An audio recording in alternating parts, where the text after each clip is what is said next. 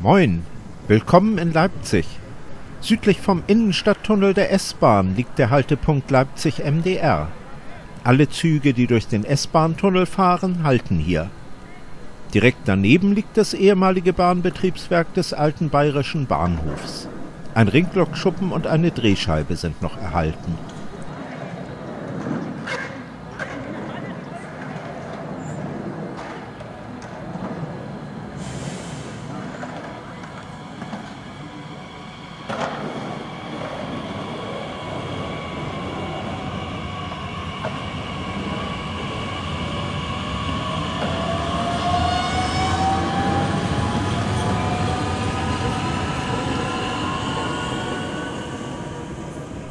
Im Hintergrund seht ihr den Panometer, einen ehemaligen Gasbehälter, in dem 360-Grad-Panoramen gezeigt werden. Die ersten Stände des Lokschuppens mit den niedrigen Nummern, direkt neben dem östlichen Bahnsteig, werden zum Skaten genutzt.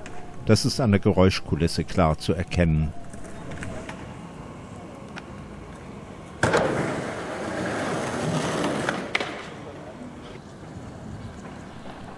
Von dieser Schiene ist nicht mehr viel zu sehen, aber im Schuppen sieht man die Fortsetzung.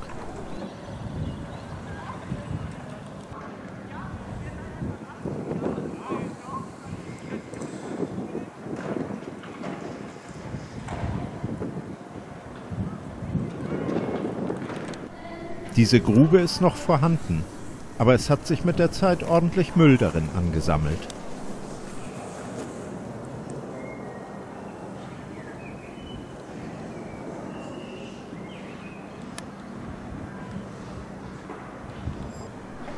Ein Blick auf die Dachkonstruktion.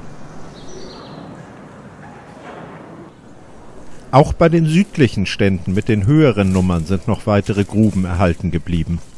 Sie liegen aber ebenfalls voll mit Müll.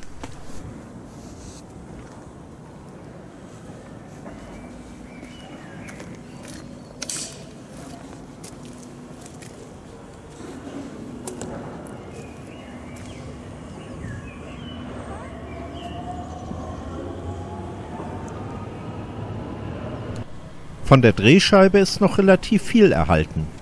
Gehen wir einmal über die Bühne.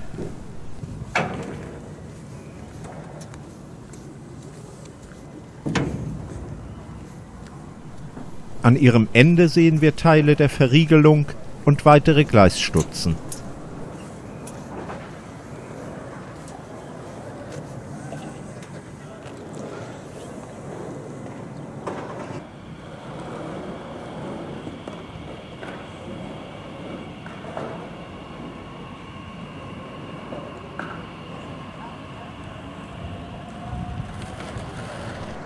Wenn eine Drehscheibe die vorgesehene Stellung erreicht hat, wird sie verriegelt, damit sie sich nicht unbeabsichtigt verdrehen kann, wenn die Lok auf die Bühne auffährt oder herunterfährt.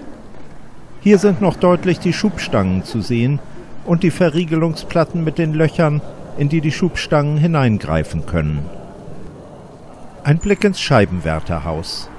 Der Zahnkranz rechts lässt vermuten, dass die Bühne dort mit einem Elektromotor angetrieben wurde.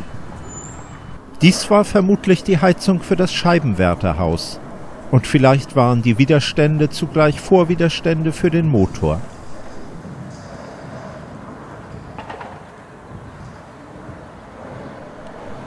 Ein paar Ansichten vom Antrieb unter der Bühne.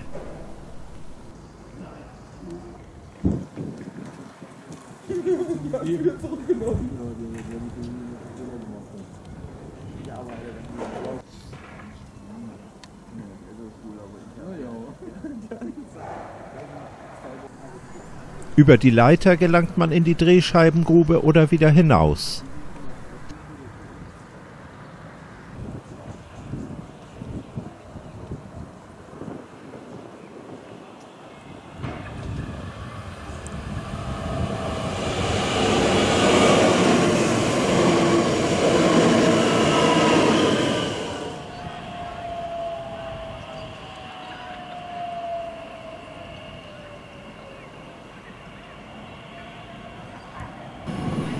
Und so sieht die ganze Anlage von der anderen Seite der Bahnstrecke aus.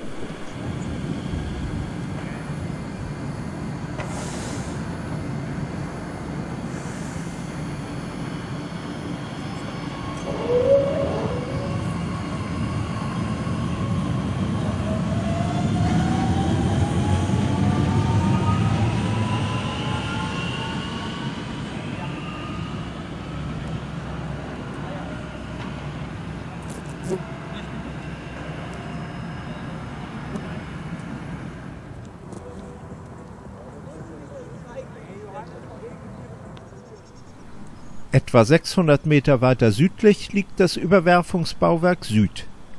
Die S-Bahn-Stammstrecke teilt sich hier auf. Nach links führt die Strecke nach Stötteritz, geradeaus oder leicht nach rechts geht's nach Markkleeberg. Das Gleis von Leipzig MDR nach Stötteritz führt unter der Markkleeberger Strecke hindurch.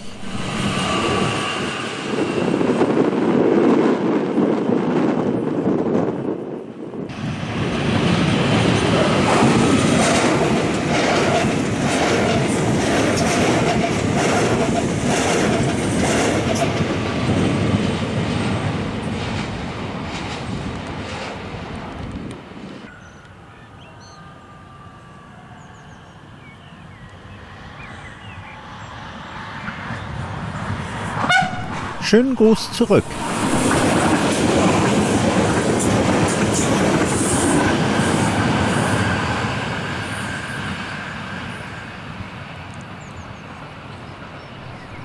Hier ist deutlich zu erkennen, wie viel tiefer das Gleis in Richtung Stötteritz kurz vor der Tunneleinfahrt liegt.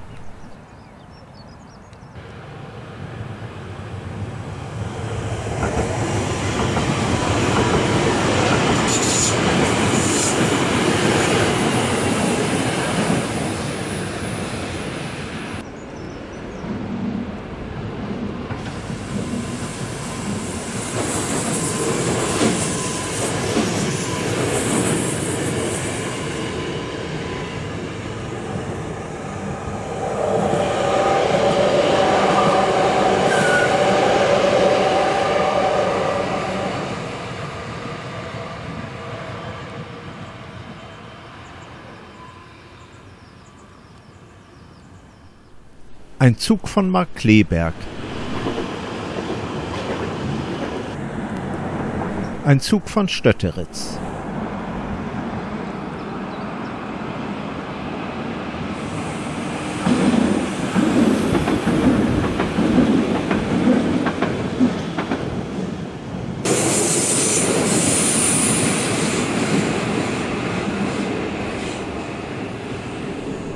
Ein Zug nach Stötteritz.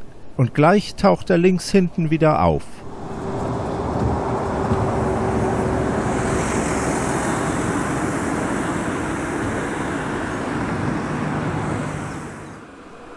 Nun stehen wir weiter links und sehen auf die Strecke nach Stötteritz. Die Iljuschin 62, das Flugzeug im Hintergrund, ist Teil eines Restaurants. Die Strecke davor gehört zum Leipziger Güterring.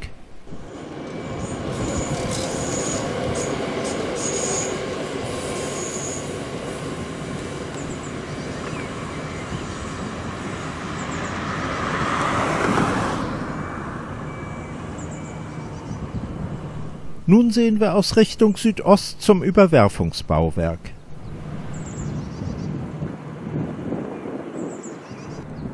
Und damit sage ich für heute Tschüss und bis zum nächsten Mal.